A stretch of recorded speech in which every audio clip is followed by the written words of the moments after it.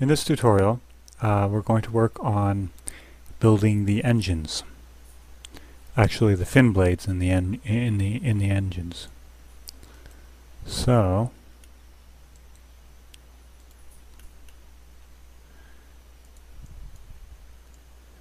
I usually like to start off with a box.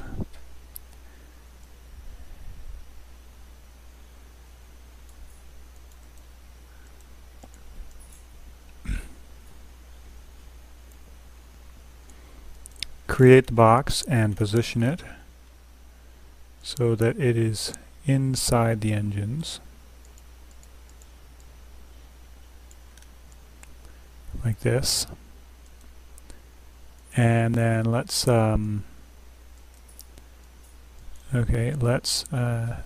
scale it down.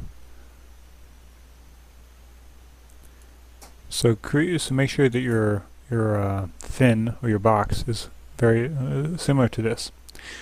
Then right click on your box, click on editable poly, select edge, and click on one edge there. Actually, let's go element first, and then polygon, and deselect everything except for the bottom polygon. We're going to delete that. And next click on edge. Actually, even better, we go inside our engine here, and then we click on the back of our blade and delete that. So we're going to make these blades fairly low polygon, but still looking quite good. Alright, so now you have the border, the edge selected here. Let's click on ring, so it rings it around this way. Click on connect. And this time, let's say we want 2, and let's spread these out to about 50.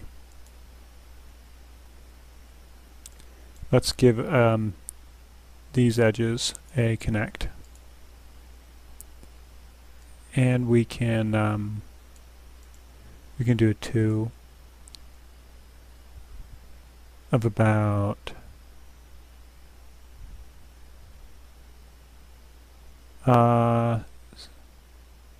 76 is good. Go into your back or front viewport, select vertex, and select your vertexes here, and then drag them down, and then select both of your vertexes here and drag them down further. Actually, undo that. Control Z would be undo that, and you can grab even the vertexes in the center too.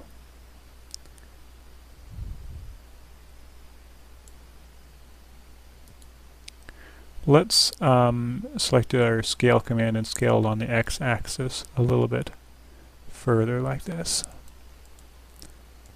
And now let's give this a couple more sections. Bring this down to 0 and give it 4 more sections. And maybe one more line here, so let's go through this one here and give it 1 line. We could even go to vertex and grab these vertexes and move them down slightly. There, now what we need to do is we want to get the twist command, so click on your modifier stack, press T on your keyboard and select a twist. And then give an angle and play around with it here. Let's see, we want it on the y-axis, it looks like, yeah.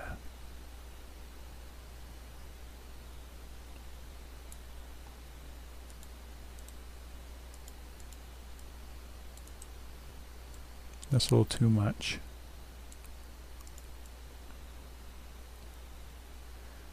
That looks fairly good.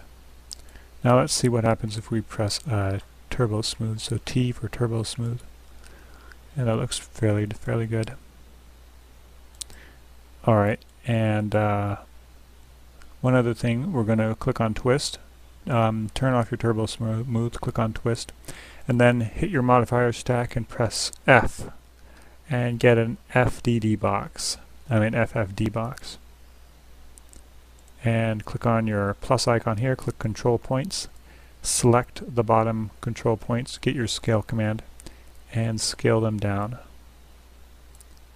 And do the same to the middle just slightly. Right click on your FDD box here and select collapse all. And then you press turbo smooth again, you can see what it did. Now let's go to hierarchy. And we're going to move this so it's in the center. We're going to go effect, pivot only, center to object. And then we're going to drag our pivot all the way down to the very center portion here. And then what we're going to do is we're going to go up to Tools, and we're going to click on Array.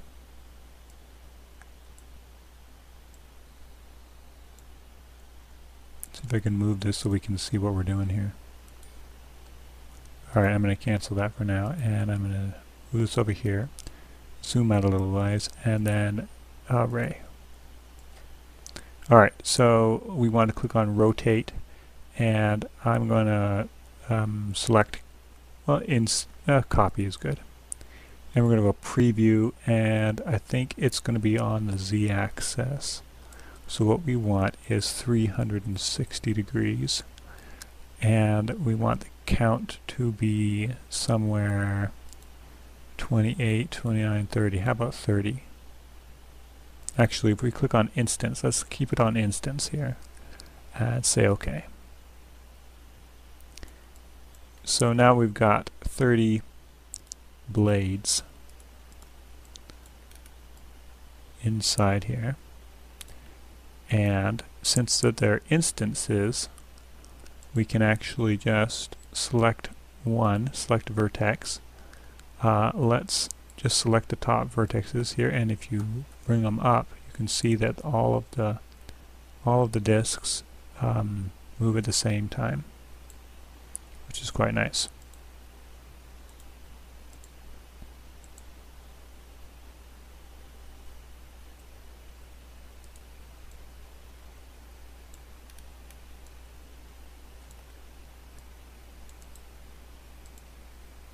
Alright, so I'm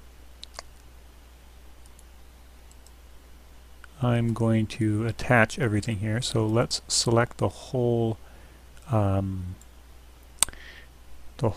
airplane here with the blades, and we're going to deselect, hold down Alt and deselect the airplane and everything else. So all you have is the blades that you created. And you want to click this little Make Unique button here and say OK, because that will allow us to attach these now. Let's apply a different texture to these. Let's make it a little darker texture. And then we're going to click on our engine here and click on Editable Poly and click Attach. And let's start attaching all of these. Actually, a faster way is just to click on this Attach list and select all these boxes here.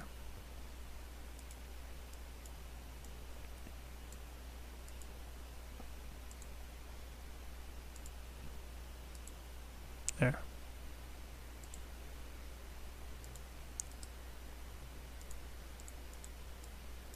And so what we have now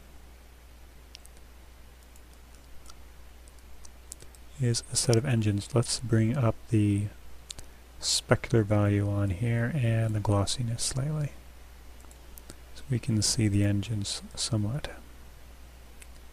The engine blades. Okay, so what we need now is we need a cone on the engine blades. So one thing we can do is we can take the back end of our engine cone here, and we'll just use that. So we'll hold down Shift and drag on the X-axis, and we're going to clone to object. We'll click on there, select hierarchy, effect pivot only, and center to object. And then we're going to flip this here, so mirror, flip it, no clone, just on the x-axis. And then we're going to get our scale command and we're going to scale it down to about maybe there. And we'll paint it black.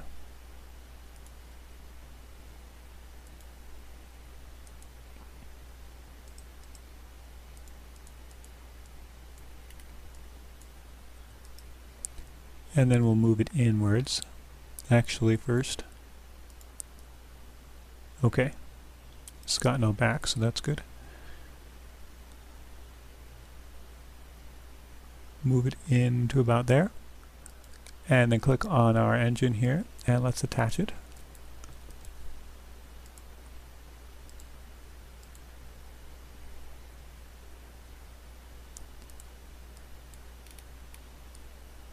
And so we've got a cone for our engine part here. Actually, that cone is a bit big, I think. So let's see if we can shrink that cone a little bit.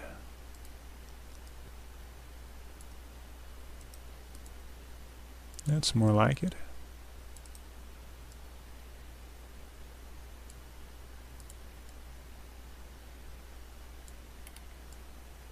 And we could actually, why don't we paint that cone a different color here? So it makes it a little bit more realistic.